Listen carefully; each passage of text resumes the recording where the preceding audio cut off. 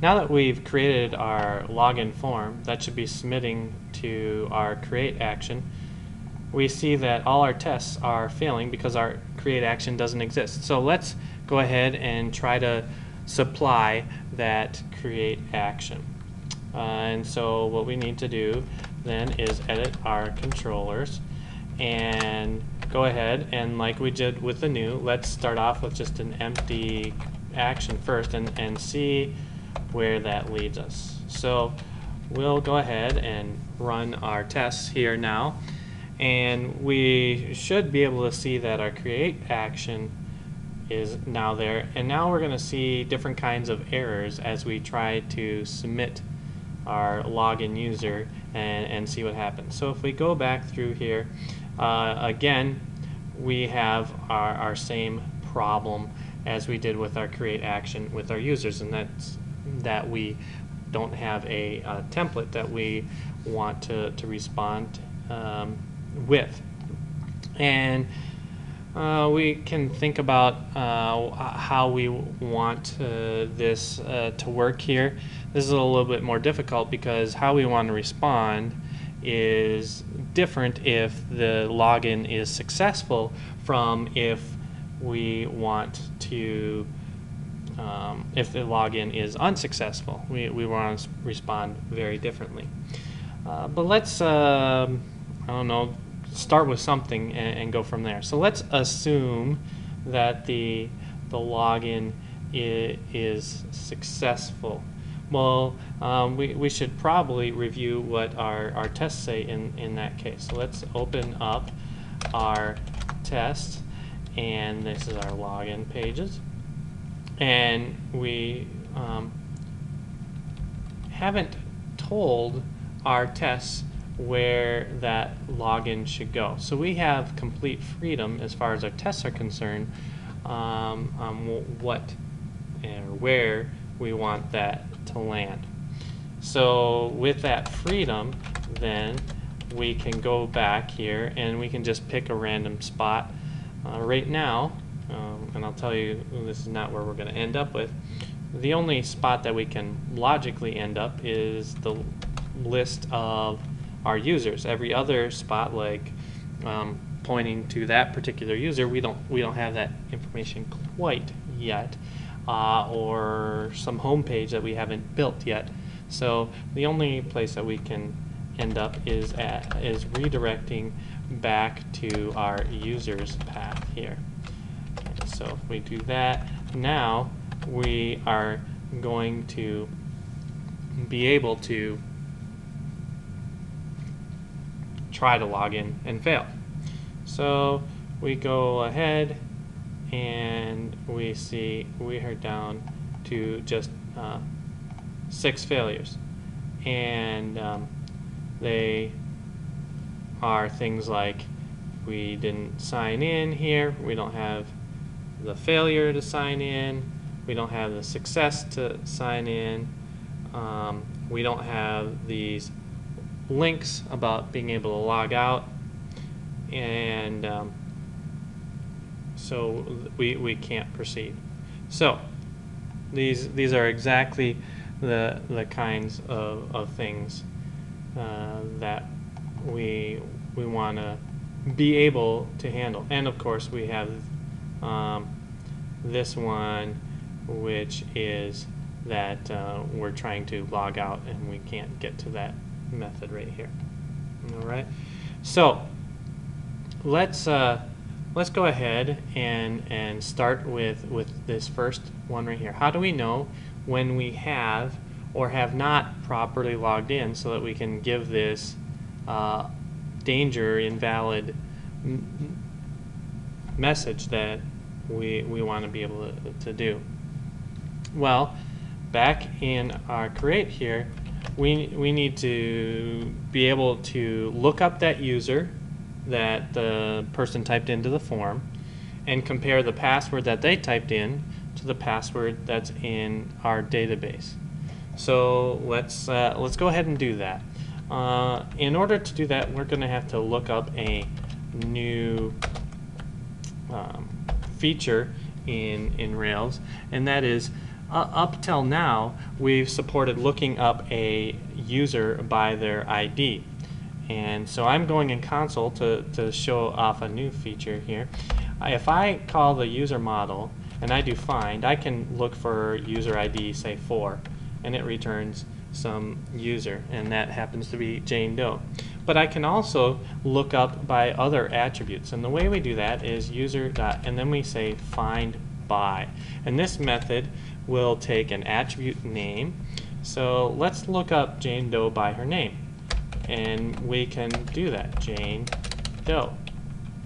And that will look up Jane Doe not by her ID, but by her name, and we get the exact same thing.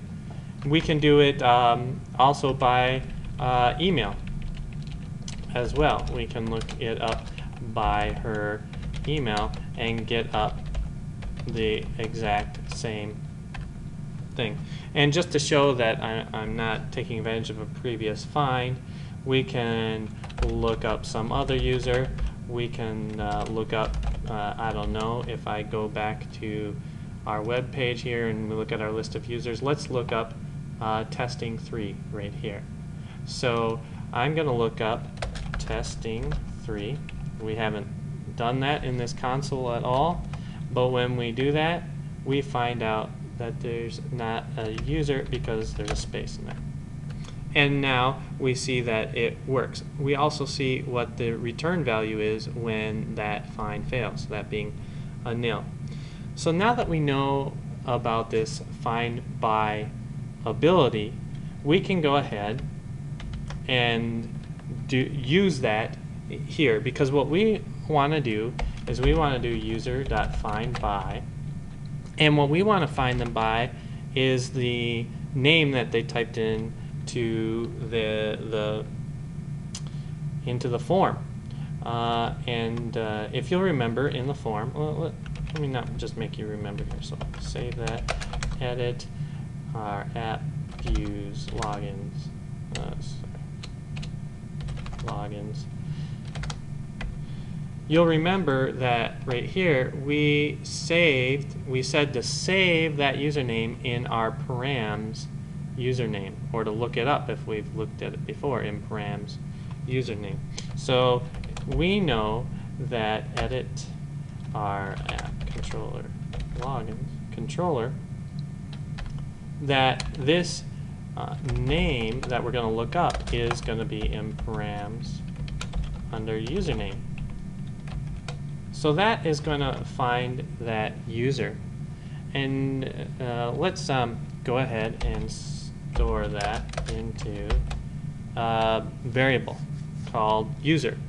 So now we've loaded that user, and we know that either it's going to return an object like this or it's going to return nil. So what we want to do is if we have an object that's not nil, so we can just say if user. That's the idiomatic way in Rails of being able to say not nil. So if the user is not nil, and now we need to check that the password that was passed in is the same as what's in the user. So we can say in user.password equals the value that we got sent with our form here. Alright, and then we can do now we have the structure here to be able to handle this. Now what we said we were going to look at was failure first, so let's just leave this part, what we had before. We redirect to the user's path on supposed success and handle the error message. Well, the error message, let's look back at our test failure here, expects us to have alert at danger level. So let's create an error message that is a flash, I can spell correctly, and it's danger, and we know it has to start with invalid. So let's just do invalid username or password. Right? We're not going to help the malicious person who's trying to break into our site and tell them whether it was a bad username or a bad password, because we're not going to tell them if this find by failed or if this comparison of the password failed. It's a little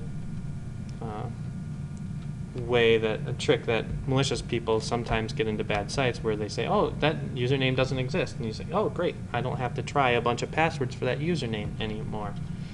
Well, this way, they don't know if that username doesn't exist, and so they have to try passwords for bad usernames as well as good usernames. And then what should we do with a bad password? Well, they tried to log in, it didn't work. We probably want to give them the chance to log in again. So let's go back to our new action, the login action. So we're going to do render new. We could do a redirect here, but it doesn't matter in the sense that they're going to see the same behavior. But because we're doing a render and not a redirect, we need to change this flash to flash.now. And you should review if you don't remember why. The reason why we're not doing a redirect here is because we don't have to worry about the post redirect get error. We want them to post again. We're sending them back to a form, and so that's not an issue. And so by not doing a redirect, we're saving a round trip between the browser and the server, because we don't tell the browser, oh, go ahead and get that form that I want you to fill out again. We just send them that form directly. So now we have an attempt to fail. So let's see if we can support failing to log in. So we run our tests here, and they are processing, and now we see 5 failures rather than 6. And if we scroll up through here, you will see that the failure path doesn't fail anymore. Instead, we're now having this error with the success message that doesn't exist, and we can quickly go ahead and put in what we know needs to be here, and that is another flash message, this time the success level. And in here we should have some message like, I don't know, logged in, something real simple. It can always be improved upon later. And if we save that and run our tests, now we won't see the complaint about this message. So now we run our tests, and we see that there are only 4 failures here instead of 5. And now they're all complaining about this login link or not having the destroy action, which is not a surprise because we haven't done that, either of those pieces of functionality yet. I haven't showed doing this through the web browser now, and that's the last thing I want to do before this episode is over, because this logout functionality is going to require some more thinking about how things work, and we'll need a little background to do that. But let's watch how this works in the web browser. So we're not going to our users resource anymore. Now we're going to our logins resource, and we want to go to the new logins. We want to log in as a new user here, and we need to, of course, start up our server.